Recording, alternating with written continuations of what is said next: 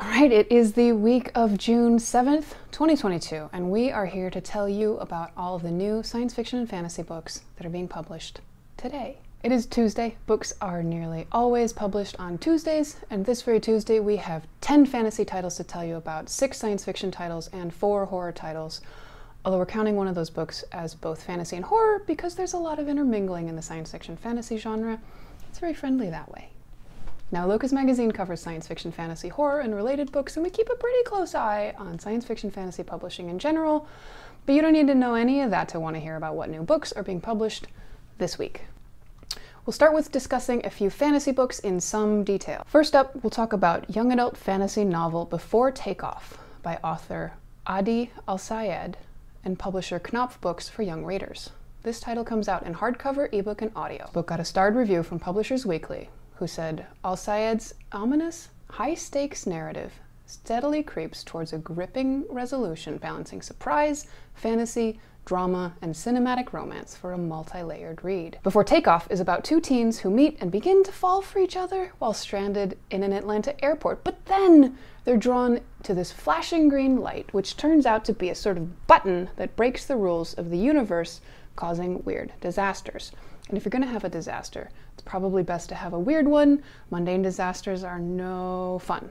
Next, a fantasy novel, Little Bird, by author Tiffany Meuret, coming out from Black Spot Books in trade paperback, ebook, and audio. Our hero Josie is fresh off a divorce, more or less a shut-in, grieving the loss of her father, and generally not doing an amazing job of coping with life. We've all been there, am I right? She's drinking too much, she's not doing great.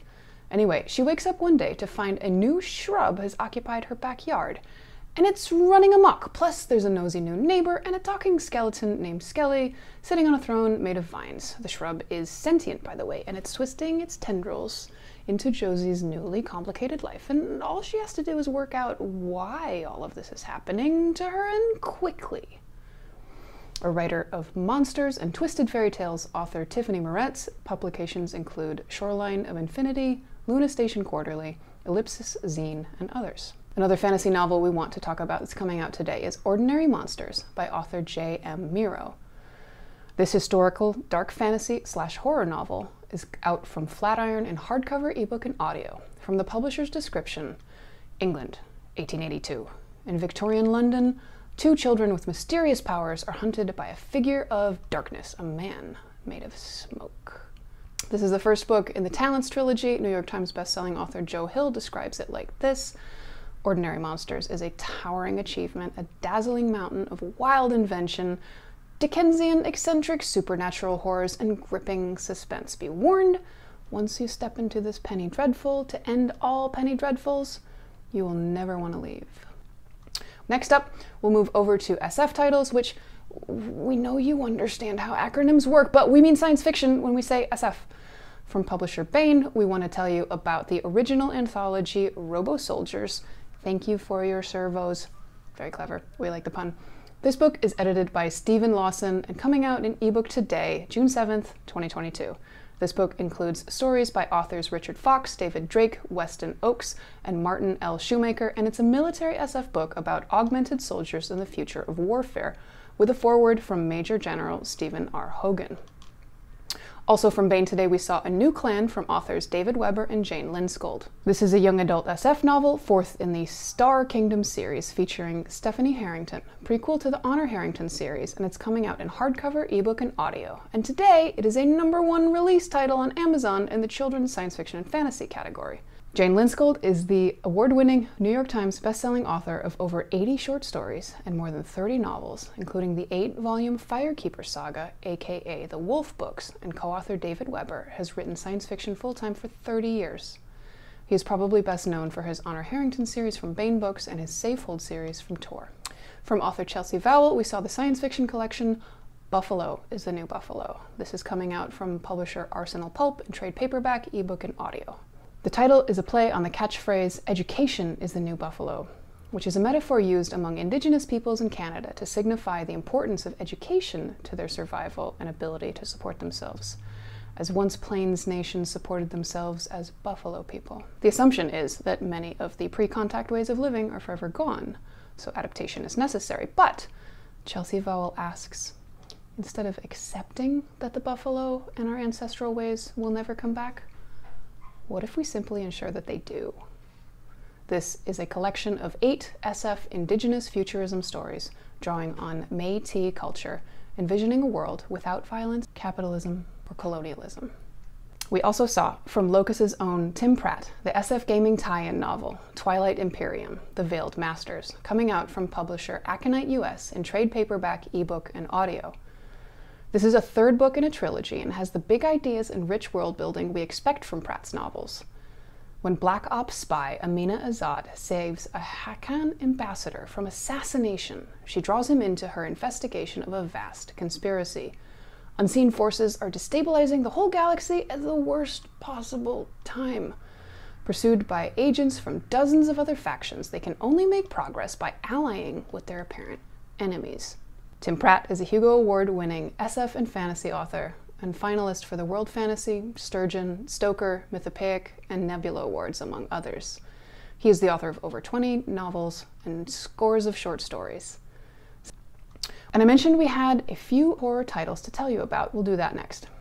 From publisher Knave, we saw A Secret About a Secret by author Peter Spiegelman in hardcover, ebook, and audio. This is an alternate world thriller/horror novel with near-future dystopian elements about the murder of a gifted scientist at a secluded research facility. I don't know how you like your research facilities, but I'm pretty sure they're always secluded, off the beaten path, which probably means the researchers have a lousy commute. Cyber thievery, lust, corporate espionage, and a host of deleterious secrets comprise the chords of this sweeping, riveting symphony. A bold and original thriller by a masterful storyteller. That quote is from Elizabeth Brundage, author of The Vanishing Point. Next up, we'll mention an original anthology. That means the stories have not been published before, as opposed to a reprint anthology, from award-winning anthology editor Ellen Datlow. The book is called Screams from the Dark. The title is out from Nightfire in hardcover and ebook. The theme is Tales of Monsters and the Monstrous. We've got 29 new stories from authors including Stephen Graham Jones, Caitlin R. Kiernan, Joe R. Lansdale, and Joyce Carol Oates. Ellen Datlow is a winner of the World Fantasy Award, the Hugo Award, and the Bram Stoker Award, among many others. She's currently acquiring short stories and novellas for Tor.com and Nightfire, and she's been editing horror books and stories for 4 decades. From author David Koepp, we saw the apocalyptic thriller/horror novel Aurora coming out from publisher Harper in hardcover, ebook, and audio. The title will be coming out from Netflix as a film adaptation from Academy Award-winning director Kathryn Bigelow. In Aurora, Illinois, Aubrey Wheeler is just trying to get by after her semi-criminal ex-husband split, leaving behind his unruly teenage son. Then the lights go out, not just in Aurora, but across the globe. A solar storm has knocked out power almost everywhere. Suddenly, all problems are local, very local, and Aubrey must assume the mantle of fierce protector of her suburban neighborhood. So we do our best to tell you about everything we see, but there isn't time to go into a lot of detail with everything, so we'll move fast from here on out. From author Andrew Joseph White and Peachtree Teen, we saw the young adult apocalyptic SF novel Hell Followed With Us in hardcover, ebook, and audio, about a trans teen boy raised by a fundamentalist cult that unleashed Armageddon, decimated the population, and infected him with a bioweapon. From Orbit US and author Hannah Whitten, we saw dark fantasy novel For the Throne in trade paperback, ebook, and audio. This is the 2nd book in the Wilder Woods series. We saw a literary epic fantasy called Wrath Goddess Sing by Maya Deane from HarperCollins, the Morrow imprint, in hardcover, ebook, and audio, which re-envisions the Trojan War with Achilles as a trans woman. We saw Francesco Dimitri's Never the Wind by Titan Books US in trade paperback and ebook. This is a gothic fantasy novel narrated by a teen in southern Italy who has recently gone blind, and it's set in the same world as the Book of Hidden Things. From Solaris US and author Alex Livingston, we saw The Knave of Secrets in hardcover, ebook, and audio, about a card shark magician gambling with secrets. From Bloomsbury USA and author Brigid Kemmerer, we saw YA fantasy novel Forging Silver into Stars in hardcover, ebook, and audio. This is the first in a new series in the world of the Cursebreaker trilogy.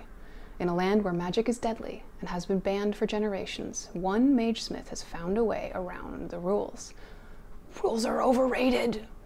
Anyway, next up we saw another YA fantasy novel, this one from the publisher Flux and author Rachel Menard, called Game of Strength and Storm, in trade paperback, ebook, and audio. This is a story about young people racing to complete 10 nearly impossible labors to get their wishes granted by the Olympian Empress. 3 more books, we can do this.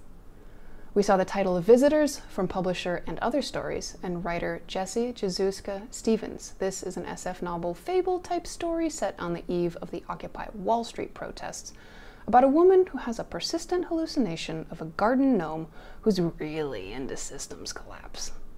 The Visitors is coming out in hardcover, ebook, and audio. We saw the young adult fantasy novel Wounded Little Gods by author Eliza Victoria, coming out from Tuttle in hardcover, ebook, and audio. Regina's town believes the gods have abandoned them, but a message leads Regina to a mysterious facility that no one seems to know about. This is the first novel.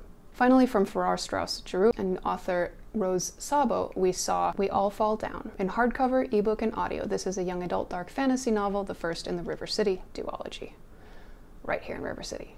Despite our very linear focus on the books that are coming out this week, humans are non-linear creatures and we're totally capable of looking at the past and learning from it. We can also tell you about recent books in our section in case you missed it. So I want to mention the novella Flowers for the Sea by Zin E. Rocklin, out in October 2021 from Tor.com and trade paper. Our reviewer Gabino Iglesias described the book like this. Eroxy and her people are survivors floating around in a vast ocean in the aftermath of the flooding of their kingdom, running out of food with no real medical attention or medicine, and a beast that can devour them whole circling their vessel. Their lives are a shadow of what they'd once been. Eroxy, who in better times refused a prince more than once, is also pregnant, scared, angry, and ostracized by almost everyone else on the boat. The creature inside her could end them all, especially if it's not entirely like the rest of them. Why some kids are different is a mystery, but it keeps the pages turning. Rocklin has a knack for seamlessly weaving in and out of different genres while always keeping the same breakneck speed in the storytelling. That's from a recent review in Locus magazine. This is an impressive debut, and we're looking forward to what's next from this author. Do us a favor. Next time you're in the underworld, maybe don't eat any pomegranates because that didn't work out so well for Persephone. But here's what you can do for us. Find their science fiction book club, because the underworld probably has at least one skiffy book club. And make sure you drop the name Locus Mag. They probably already know about Locus Mag in the underworld, but we want to make sure we get the word out about what we're trying to do covering the science fiction fantasy publishing landscape. This YouTube channel is a new project to try to bring an audiovisual version of some of the masses of content that Locus puts together every month. And even though the dudes in the underworld probably know all about Locus magazine, they might not know we have a YouTube channel.